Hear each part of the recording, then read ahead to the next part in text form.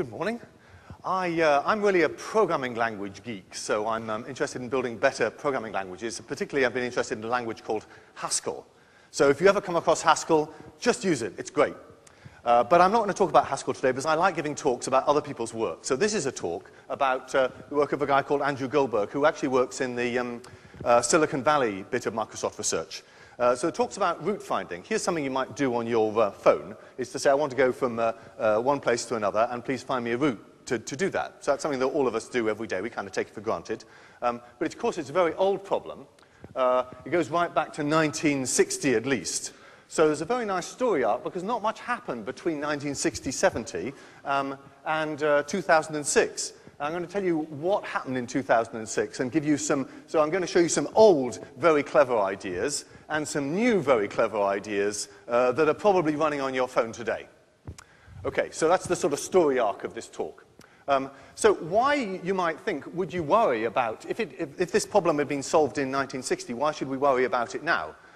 Well, the reason is because phones don't have as much computing power as big computers. And even if you have a big computer and you're running this route finding thing on a server farm, people these days are getting a bit worried about how much energy server farms are consuming.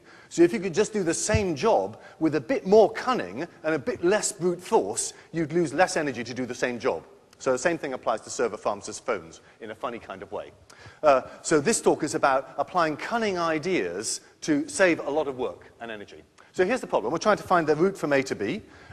So here's the first classic thing that computer scientists always do is to try to boil the problem down into some more abstract idea. So here it is. We'll take a map, we'll stick a red dot, which I call a vertex, on every intersection, and then we'll put just a straight line, an arc, between each of these vertices, and then we'll measure the time it takes to drive or cycle, I ride a bicycle, along from one place to the next. So some of these roads are long, but are fast roads, so the time it takes is short. Some of them may look short, but they're very narrow, windy roads, so they take longer. So the numbers here are times, not distances, okay? So that's one abstraction we've made. Now we're going to forget about the map part. Because all we're really interested now is what the intersections are and how long it takes to get from here to there, right? So now we can just choose our start and end points and try to find the shortest route in this map. And once you find the shortest route in this little connected bunch of dots and lines, then you can stick the map back, right, at the end, and then you can sort of draw a funny wiggly line along the roads. That's a separate step. So the bit that I'm going to be interested in is just the bit for, given this collection of dots and lines between them, which mathematicians call a graph, I'm going to be interested in how can we find the shortest path from a given starting point to a given end point, taking account of the length of each of these arcs, which is written on them. This is called an edge-weighted graph. And I'm going to write this SP for shortest path from A to B. So here we are. Here's a possible algorithm for getting from A to B. This is the algorithm my mother used to use. She would start at A and drive randomly around until she got to B. This worked, but it was slow. Right, typically, she would get to B eventually, but not by the shortest route, or indeed anything like it. So what can we do? Something a bit faster. So here's Dijkstra's idea. So this is 1959, the year after I was born, a very important year. So he had this idea that said, well, look, let's ink blot our way out from the starting point. So he said, let's color the nodes 3 different colors, red, yellow, and green. Red means I don't know anything about this node. Green means I know exactly how far this vertex is from the starting point A. So a green-colored node also has a number on it. I'll write that green brackets n. And that's going to mean that the distance from A to this vertex, V, is exactly n steps. Okay? Now, that's green nodes. Yellow nodes are the one in between, when I don't kind of know everything about it. So yellows are still going to have an n attached to them, and what that's really going to mean, if you can remember this, is that the shortest green-only path from A, the starting point, to this vertex V, the yellow vertex, the shortest path going through only green nodes, except for V itself, is going to be exactly length n. Okay, that's my plan for what yellow n is going to mean. Right? So I start off, this is Dijkstra, you start off with every node colored red, I don't know anything about them, except the very first node, A, and I know that's yellow, I know it's exactly 0 from the starting point. In fact, So I'm going to make it yellow 0. And then at each step, what I'm going to do is I'm going to pick one yellow node, the one with the smallest n, and I'm going to turn it green and somehow propagate that knowledge that it's green to its neighbors. So I'm going to show you that with little sort of slide by slide. So here we are. We start off with our little map, and here's the starting point, yellow 0. So I pick the smallest yellow node. There is only one. Let's pick that one. Turn it green, so it goes to green, and then I'm going to propagate to its immediate neighbors. Look back, right? Its neighbors were red before, so its neighbors are going to turn yellow. Oh dear, I went 2 slides. Its neighbors are going to turn yellow, and I'm going to add to the 0 in A. I'm going to add 10 because it's 10 minutes along here and 15 minutes along here, okay? So now those yellow nodes say how far they are along a green-only path at any rate. And now I'm going to pick, again, the yellow node with the smallest n. What's that? That's this one here. That's 15, that's 10. That's smaller. So the big purple arrow is pointing to the yellow node I'm going to deal with next, right? It's the one with the smallest value of n. So I'm going to pick that, and I'm going to turn it green and propagate its information to its immediate neighbors. Well, it's got 3 immediate neighbors, this one, and, oh, this one. But I'm not going to change the green nodes because I already know the distance from the green nodes, so I'm going to leave them alone. Dijkstra's going to leave them alone. So this guy turns green. So he was 10. I add 1 to get 11 for this one. I add 1 to get 11 for this one. And I pick any yellow node with the smallest value. There are 3 yellow nodes now, 11, 11, 15. I've just arbitrarily picked this one. I could have picked that one. It doesn't really make any difference. Okay? So now I proceed in the same way. Turn it green and propagate to its neighbors. So I've turned it green, added 3 here. Oh, look, something interesting happened here. This said 11. When I turned this guy green, did I add 4 and make that 15? That would be a stupid thing to do, right? I already know there is a green-only path to this guy, which is of length 11. So it would be a bit silly to say, oh, there's also a green-only path this way. So I'm only going to, when I do this propagating business, I'm going to make sure that I don't ever increase the value in a node. I'm only going to decrease it. Make sense? Any questions so far? No. Good. Okay. All right, so some of you have seen this algorithm before. I just want to make sure you understand it, right? So then now we pick this one, 14, and we propagate him to 22. Oh, now we've got to B. B is our target. That's our destination. Are we done? Well, he's yellow. What does that mean? That means the shortest green-only path to B is 22 that we know so far. But this path might be shorter. After all, if that was 2 and that was 2, then we go 15 plus 4 is 21. Oh, that will be 19. That will be shorter, right? So we're not done yet. We just have to do a couple more steps to make sure that we propagate everything around. And finally, in fact, the shortest path is 22 when finally this guy turns green. Okay? When he turns green, remember, the property of green nodes was the shortest path from A to the green node is exactly n. So there we are. We found the shortest path. Okay, so here's the algorithm I was doing. If the node W, so I've got an initial, I'm turning vertex V from yellow to green. I turn into green, and I propagate to the neighbors.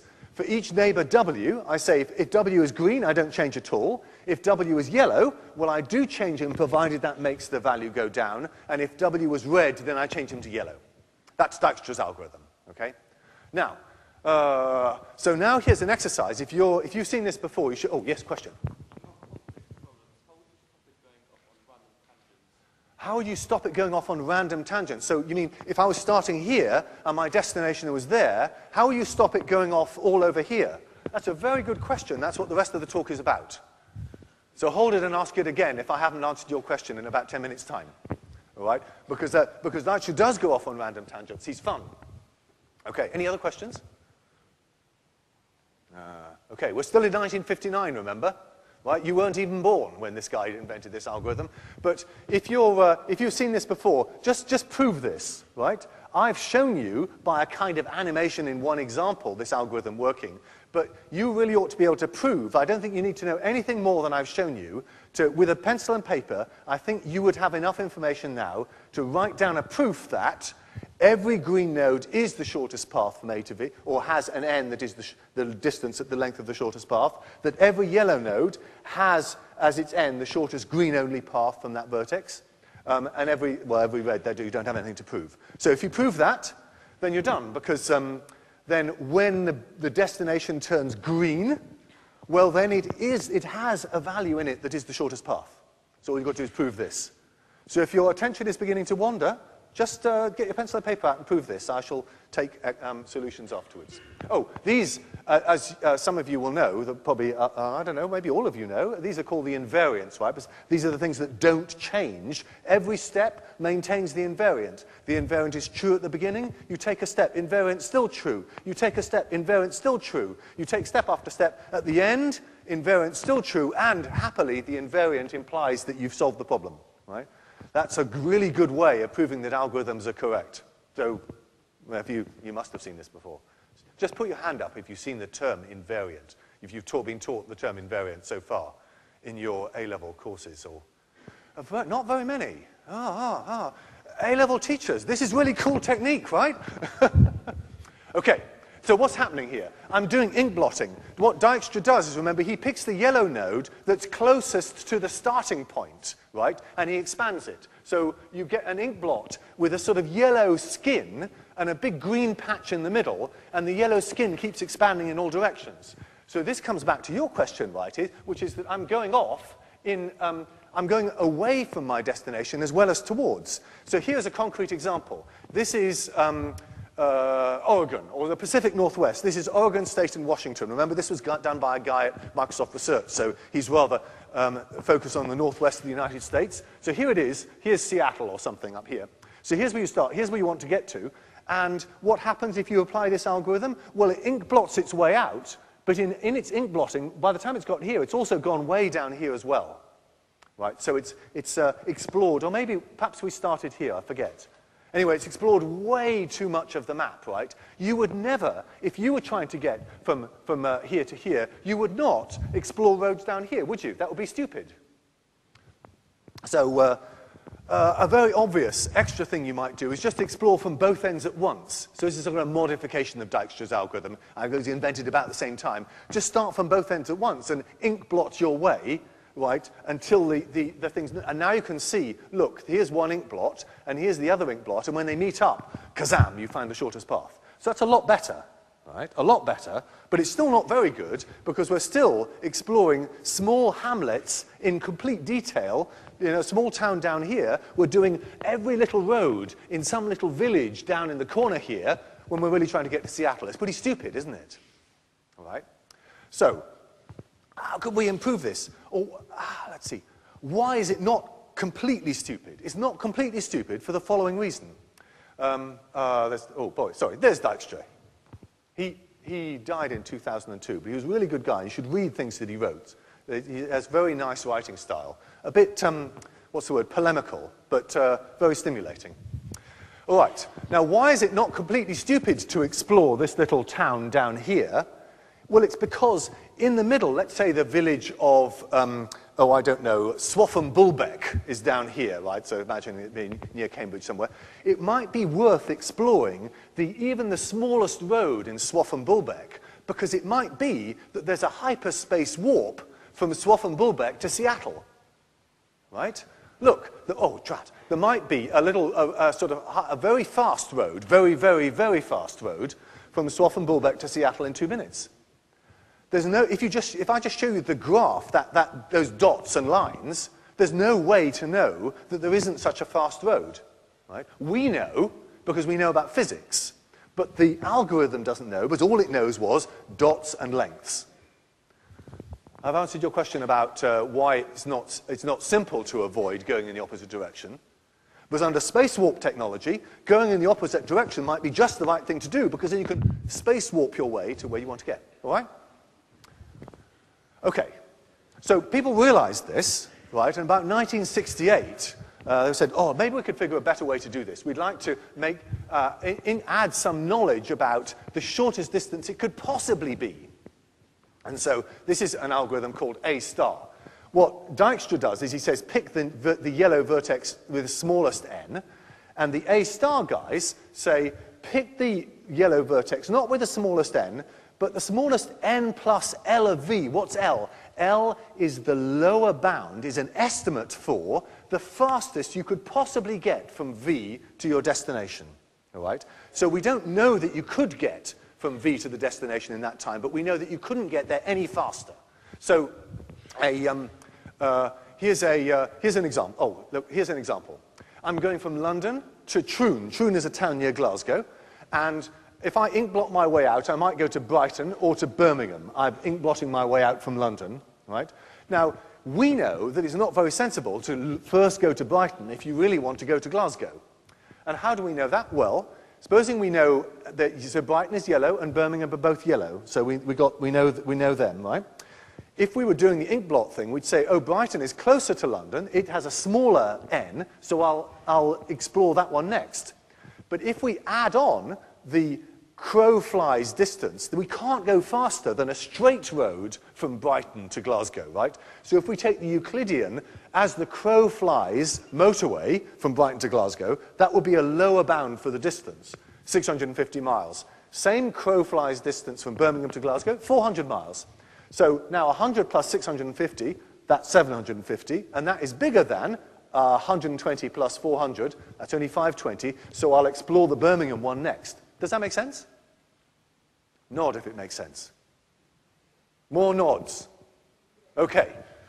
Thank you. Okay, so this is kind of embodying our common sense, right? We're saying, combine something about lower bound stuff. So the lower bound needs to be somehow sensible. It needs to obey the triangle inequality. I'm not going to pause here. But your lower bound estimate, this L thing, which is something you need to supply, we're going to talk about how we might get L, it's just, we'll get one possible L as the Euclidean distance. That's easy to calculate, right? You just calculate the direct distance between two things if you know where they are geographically. Then it must obey the triangle inequality. Trust me, if it doesn't, the algorithm doesn't work. But happily, Euclidean distance does, so we're happy. Now, the sad thing is this really doesn't work very well, right? It's all very tantalizing and great, but it doesn't work very well. Can anybody think why it doesn't work well? Right, so some roads are very fast and some roads are slow. And that means that if I take a lower bound here, this crow flies distance, what is the shortest distance time it could possibly take from Brighton to Glasgow? For the shortest distance, shortest time, I have to assume that there is the fastest possible motorway, right? So my lower bounds, in order to be sure that they were lower bounds, I would have to assume the fastest possible road. But if there isn't a fastest possible road, then what you're saying, if there are only snaky mountain roads from Brighton, then my estimate would be way out. The point is, the better that the lower bound estimate is, the better the algorithm works. If you have bad estimates, you get a bad algorithm. And here's a way to think about it. Here's a way to think about it. If you have, here's your estimate of the lower bound from V to B. Remember, B is the destination. If your estimate is 0, well, that's definitely correct. 0 is a lower bound. You cannot possibly get faster than 0. And that's what Dijkstra's algorithm does, remember?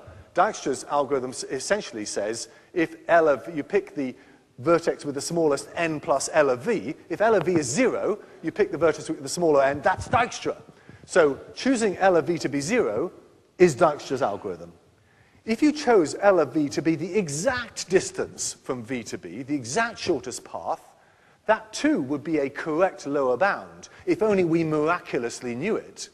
But if we miraculously did know the exact lower bound from v to b, so the exact distance from v to b, and we always chose that to be L of v, then we would always pick as our next node the exact correct one on the path. So in fact, the algorithm would explore precisely the correct path from A to B, but only if you clairvoyantly knew the path to begin with. See the problem? So what are we going to do? So A star says, well, choose a lower bound of some kind. The A star was these guys, right? These three guys invented this back in 1968. But it all depends on having a good lower bound estimate. And Euclidean distance is not a good lower bound estimate.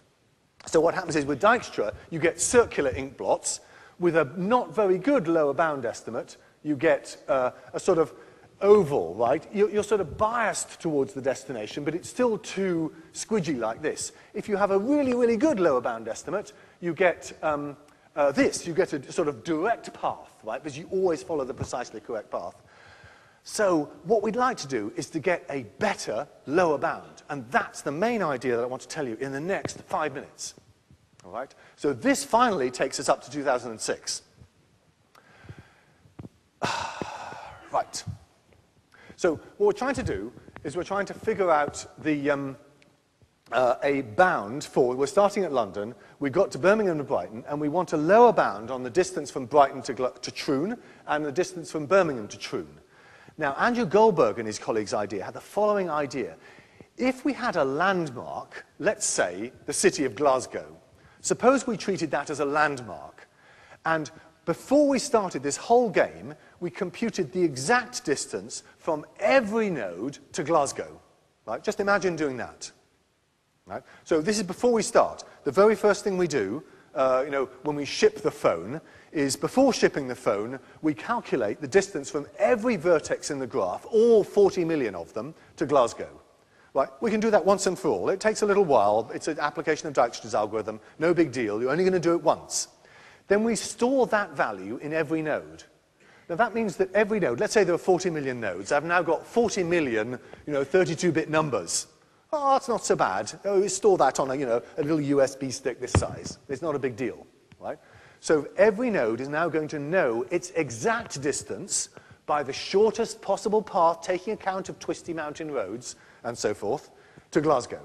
Now we can get a good estimate for the distance to Troon. Look, can anybody see about how I might compute an estimate for the distance to Troon here? Well, look, if I want to get an estimate from the distance from Brighton to Troon, well, I could say I know the exact distance to Brighton, to Glasgow, that's 653 miles, and I know the exact distance from Troon to Glasgow, that's 16 miles. So that tells me that I could not possibly get to Troon faster than...